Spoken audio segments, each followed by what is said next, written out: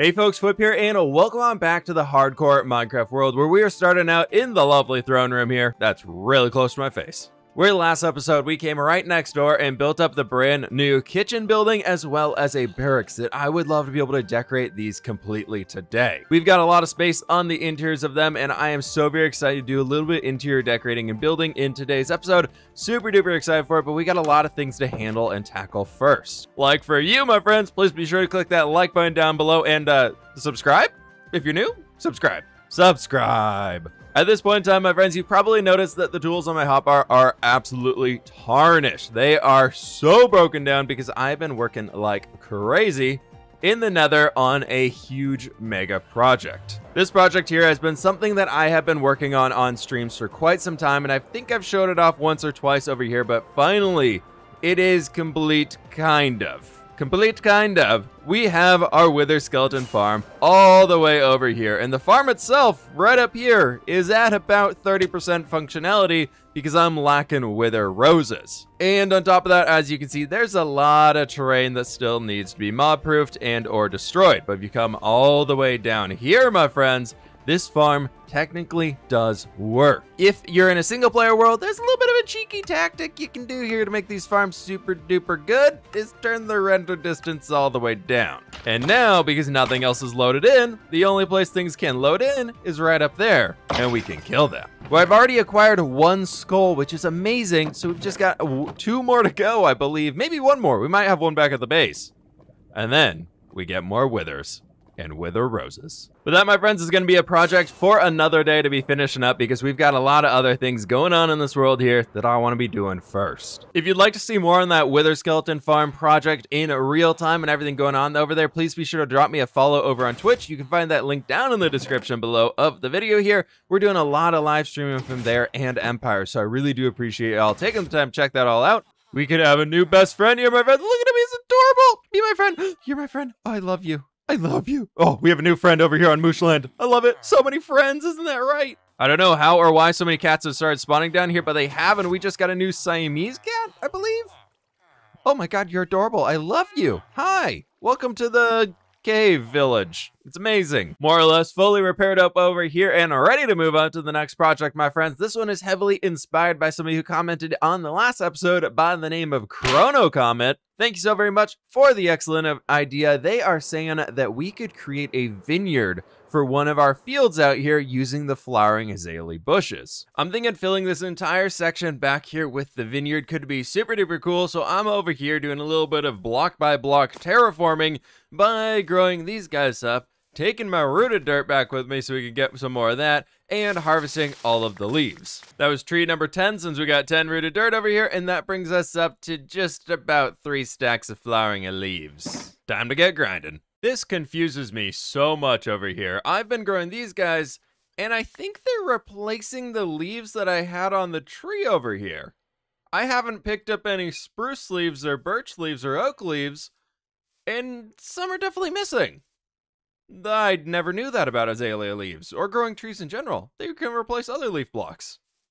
Huh. A bit of a change of plans here, as I now have an entire shulker box filled with azalea leaves pretty much, and we've got enough stacks. What that brings us up to 5.5 stacks of flowering azalea. I think we're going to add in a few of the regular azaleas in there too, so it looks like maybe not all of the fruit is fully grown. It can add some extra life into the vineyard, just with a little bit of extra variation.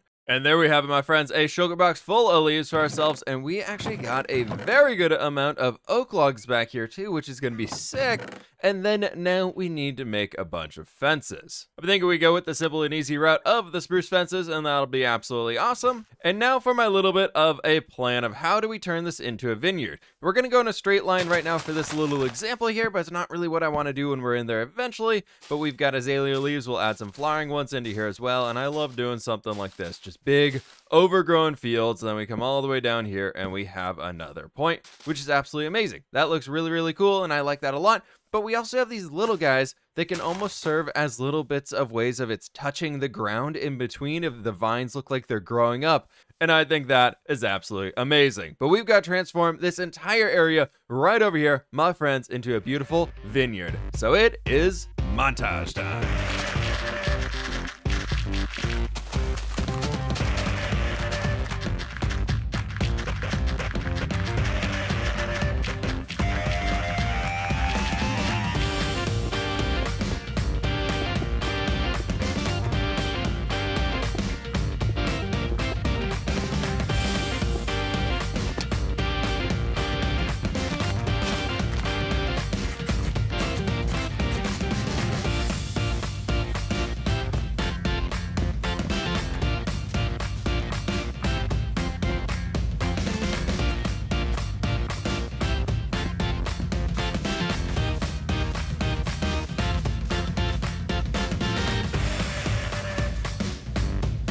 And there it is, my friends. We have the completed flowering Azalea Vineyard right behind us. I am so in love with how this place has come together. It is absolutely gorgeous walking throughout here. Thank you so very much again for the comment, for the idea on this one. I would love to read through the comments and see if we can't take one idea from them every single episode and build it in the next one. So let me know any ideas you all have to expand things inside of this hardcore world here as we're going down in the comments below.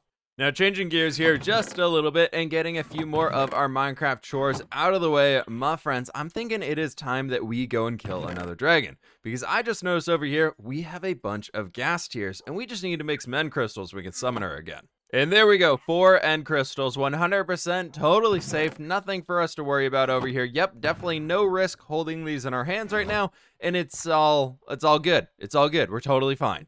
Now, where is that pesky end portal? I think it's down there. All right, here we are, and in the tribute chest, I'm gonna be leaving 1 bone meal today to help keep ourselves safe as we are in the end.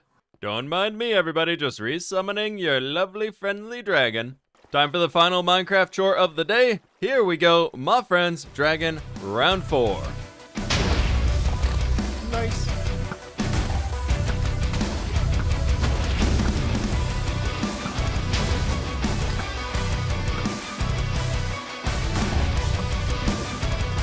Come here, you big old dragon. Get down here.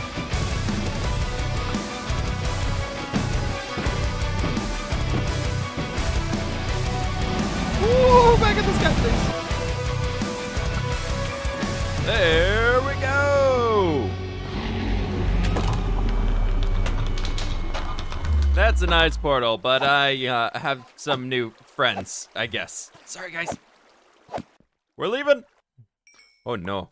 Oh, torches. Man, I just feel so much better out. Got a little bit of aggression out there, took out the Ender Dragon, got another little bit of stuff checked off the list that we need to be doing in this world, and oh, I feel a million times better. Now, just to use these because I have a lot of them on hand, we're gonna be moving over to keeping the happy juices flowing here, my friends, and it is time to do a little bit of decoration work around here. And I want to be starting off with the kitchen. I feel like the kitchen can be something that we can turn into a really, really cool place, or it could be super lackluster. So I want to spend a lot of time working down here, but we have this small section in the bottom where I'm thinking we have some storage right over in there. And then I was thinking if we could, maybe we go the other way. We can have some storage panels over here with extinguished campfires that you can put uncooked foods on. This is kind of our cold storage area down here. I feel like that could work out really well. This is where all of the food would be prepared for everything going in there. So we probably want to have a lot of workstations and places for people to work and be able to do things. Different ingredients all over the different places and everything like that are going to be very, very important for ourselves. So just laying out a few little lines of nether brick around here, we can start to define a few shapes of where things might be going. I'm thinking 2 little 3-wide tables in there so people can kind of bob and weave and everything in between. One thing I find super interesting is actually looking at the layouts of kitchens IRL. Yes, I know, weird thing, but look at the layout behind a professional kitchen in a restaurant. It's really interesting how they set things up. So we're trying to tackle that here. So maybe we're gonna have like a cleaning and washing station right over here. We can have a chopping station right here. We have a preparation station right here. We have the cooking station in there. Then we have the plating stations and over here, and then everything's ready to go outwards, and I think that could be super duper cool. We've got a lot of really cool stuff going on in here, and I need to get rid of that window. The detailing shulker monster over here keeps growing, my friends, but we've got a lot of good progress done down here so far, and I am a huge fan of this one. Right, bringing in a few little flower pots all over the place to be like herbs that they're picking off to flavor foods or whatever. And maybe even we have some cactus right over there. I don't know why, but it just works in the kitchen, okay? And the last pieces of the nether brick I need to be replacing are these guys right down here where I want to do one of those thingies. And then I've got 2 smokers here, so maybe they need to do a little cooking in the oven. And I think that is absolutely fantastic. But it's really coming along so far. I'm kind of just getting into the final detailing phases where all of this leather is coming from. Now, signs and item frames are really fun to use together because you can use something like this where you just place the signs down and then you actually put some item frames behind it, so it makes it look a little bit more like a shelf than it was previously. So we can use that as a few ways to mix things up around the area and just add in some extra very much needed decoration and just variation to what we have going around. I also got a little white banner over here that we can make look like a little bit of a towel or something, maybe hanging right down in there. I've decided I want to redo this section under here and make it a little bit more usable for ourselves than just having some extra storage space back here. So taking these guys in, and then I think we're going to be doing a spruce stair right in here if I can place it. There we go. Another barrel right in there, and that gives us a little tiny slab right in there where we can have some water in. And then I'm actually going to be moving that tripwire hook right back in here, if I can find it, right there.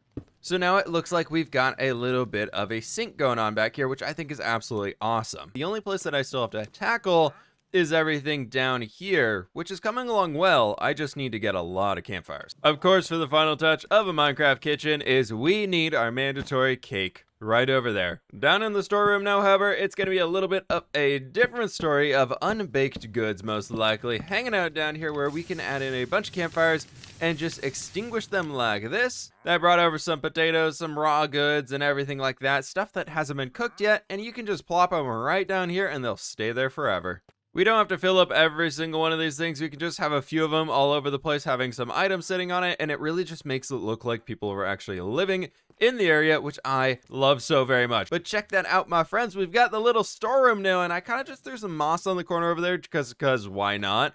We have it. We might as well throw something down in here, but this is looking so fantastic. Taking a look at the empty room we started with originally, and now taking a look at this finished product over here, I am absolutely in love with what we've been able to accomplish with the kitchen here, my friends. We took a very just bland and boring and open and empty space with a staircase inside of it and turned it into something actually really unique and fun.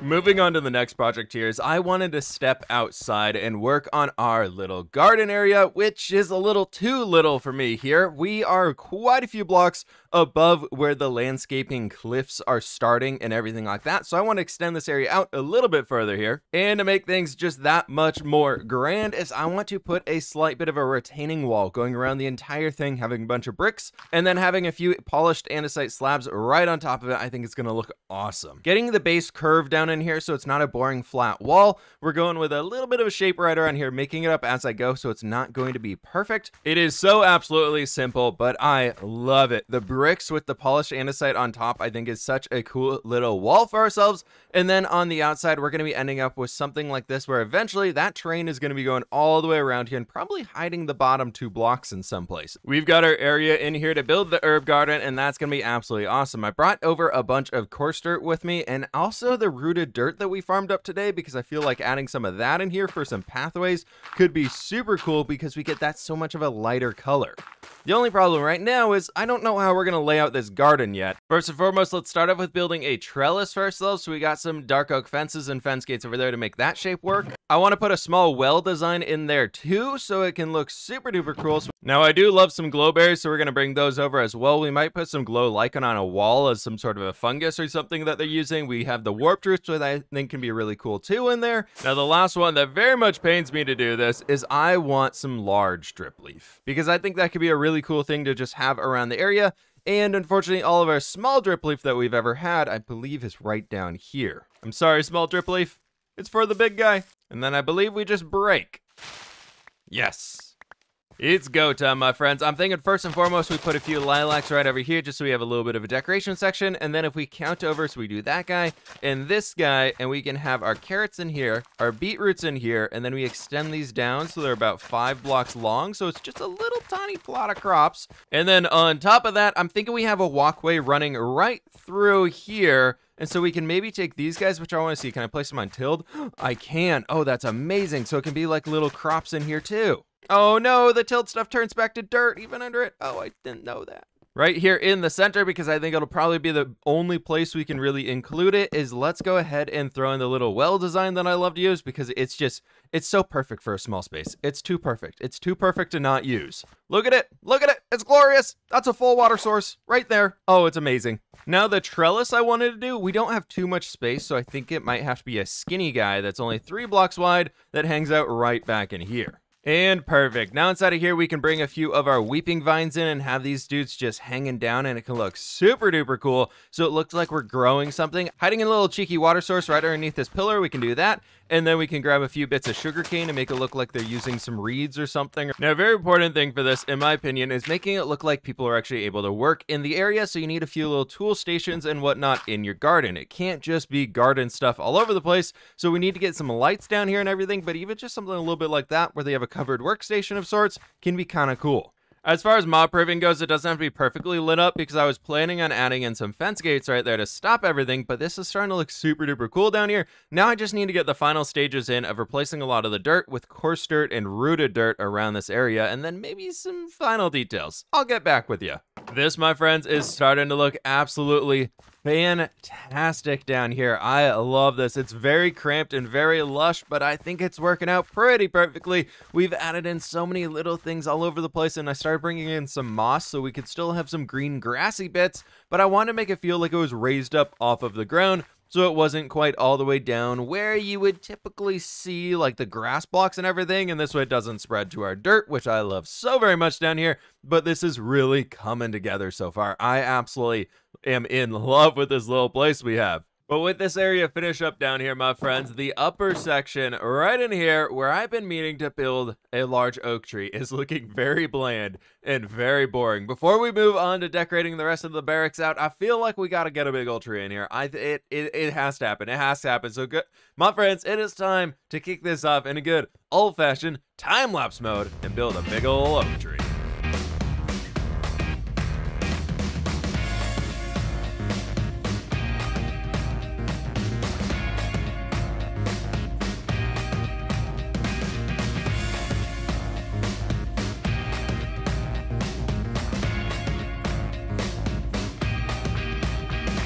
I've got to say, my friends, I think this is one of the best trees I have built in a very, very long time. I love how it fills up the area inside of here. This is looking absolutely fantastic, my friends. We got the glowberries hanging down. I was going to do some lanterns originally, and I was like, nah, we got hanging glowberries. Let's do that to get a little bit of light in this area. I'm a tad bit worried about mobs spawning up on top of those oak logs, but we'll just keep an eye on it for a little while. What's one creeper going to do to us? Kill us? Nah, that's just the end of the series. That won't happen, right? Yeah, no, that one. That is another item checked off the list for today, my friends. And next up is I want to tackle at least laying out the barracks inside of here. We've got a lot of stuff to do, like getting floors in and everything like that. But unfortunately, I don't have any resources left, really, that I want to be using on it. I want to be using a lot of dark oak. So across the jungle we go to the dark oak forest. There it is, in all of its glory. Land that we can absolutely destroy. Perfect. Time to get chopping, my friends. I think I just need a few stacks today because I want to do most of the floors out of stripped dark oak logs. So unfortunately, we need one log per block space. I've chopped and chopped and chopped my way through the entire day here, my friends, and we've done it. We've finally got enough dark oak for us to be able to build for quite a while here. Didn't take all that long, but this is an absolutely beautiful hill up here where we have the one mushroom ruling over them all. So we don't have to fully commit to dark oak owning everything going on in here. I'm going to be bringing in a few spruce slabs as well because I think we can get something really cool rocking with those in here too. I think I'm going to be replacing these. So we do double spruce slab, and then we have the dark oak going across like this, and then we strip the dark oak down. I think that's going to give us a really cool floor pattern and also a ceiling pattern for the floor below.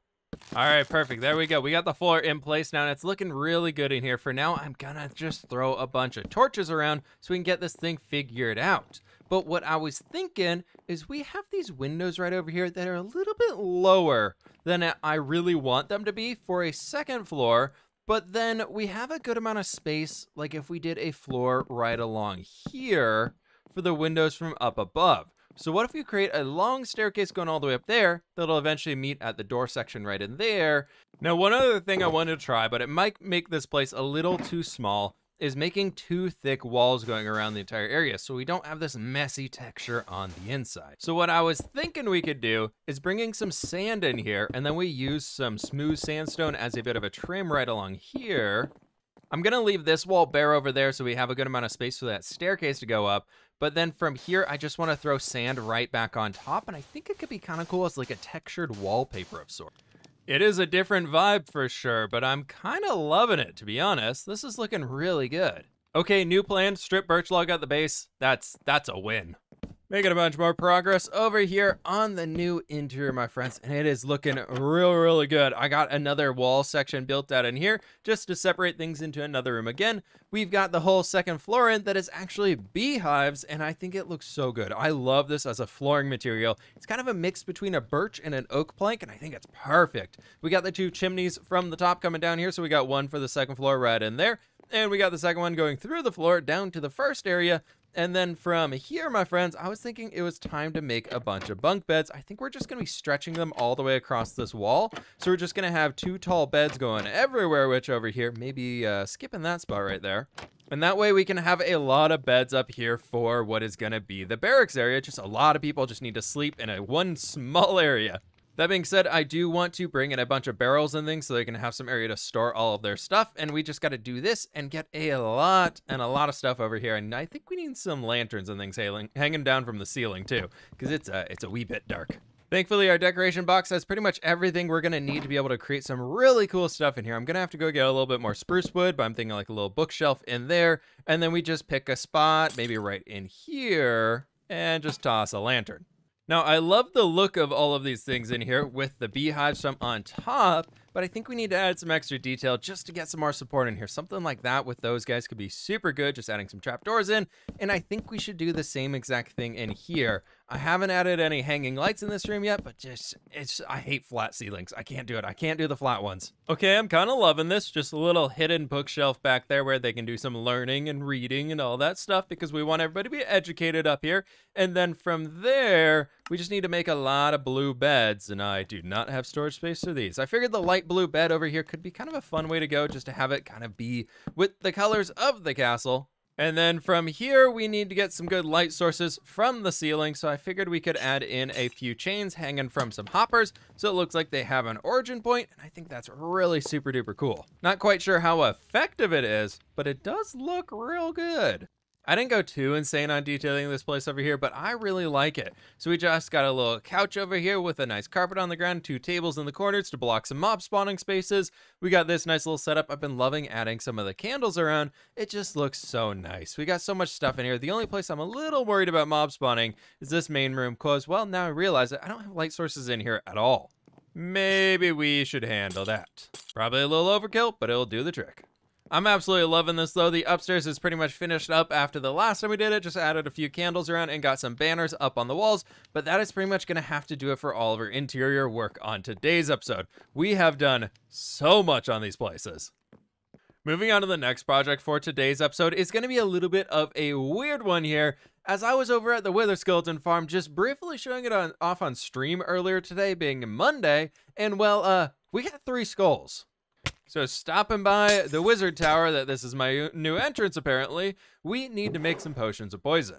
In you go. Nether wart and spider eye, they're all fermented. Okay, well, I need a spider eye. 1 spider eye and 1 gunpowder. We receive 3 splash potions of poison. Stopping at the Wither Skeleton Farm where we have the skulls for ourselves, 5 of them to be exact, but we're only using 3 today.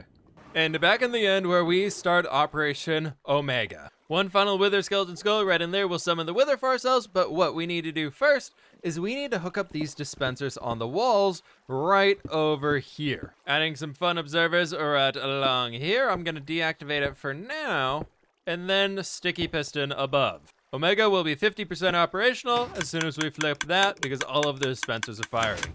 Now to prime Operation Omega. Systems are fully operational. Powering on the right side now, we will see chickens. Is a success. Is a success. Bringing side 2 online, we will see many chickens. Oh my gosh, it's a huge success. Look at that. The beautiful sounds of Operation Omega. There it is. Beautiful. Oh, this works so well. Now we have to either wait for them to grow up or we throw the splash potion of poison. The problem is I don't think I can hit all of them with a poison potion. And I don't think I have seeds on me. I might have one of my shulker boxes. Ooh, do they like beetroot seeds?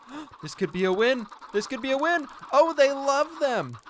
Throwing the Wither Skull on now, please. Okay, the Wither summoned, the Wither summoned. Throw the potion of poison. And the chickens go. Please. There they go. They're gone. They're going. Oh my gosh, I think it worked, everybody. I think it worked. We are taking some damage, though, from this poison, so I gotta stay all the way back here. A stack and 21 more wither roses. I will take that. Operation Omega was an absolute success. What a yoke, my friends. That was so much easier than I thought it would be. With the absolute success of Operation Omega, we are able to come over here to the Wither Skeleton Farm where we can expand this so many times over. Right now we have about 3 stacks of roses down here, and I can come through now and add all of these new ones we got. There we go. I think 1 or 2 more rounds of that, and we will be completely filled in here, my friends. And oh, no, Gasty boy. No, we're staying all the way over here. But check this out right here. All we got to do is bring this side out another 2 blocks. And this guy needs to come out another 2-ish blocks as well. We're all the way to the edge over there, and probably about the same on that side. But that, my friends, is gonna have to do it for today's episode. Thank you all so very much for watching. We were able to accomplish so much today, from creating the flowering Azalea Vineyard over there, which I absolutely love so very much. It's so much cooler than I ever could have imagined, to moving on to developing the entire kitchen area and everything like that. It's just looking so good inside of there. We've got the beautiful tree. We've got the amazing little area outside for us to walk around in as we need to. And then I was honestly so surprised by the success of Operation Omega. I was not expecting to get that many wither skeleton or wither roses out of that thing, but you know what? We did it. We made it happen, and that is absolutely amazing. And not even to mention the amazing barracks build that we did it too here. So, you know, today was a jam-packed episode. If you did enjoy, please be sure to click that like button down below. My friends, sorry if there's any weird audio issues towards the front of this video. I just got a new audio setup, and I'm kind of tweaking it and learning it as we go. So the next few videos, I'll get that really nailed in here. So any feedback you have, please be sure to let me know down in the comments below. And any ideas for you have builds for next episode, please be sure to let me know that down there as well. But leave a like if you did enjoy, subscribe if you're brand new. With that, my friends, I will catch you on the flip side.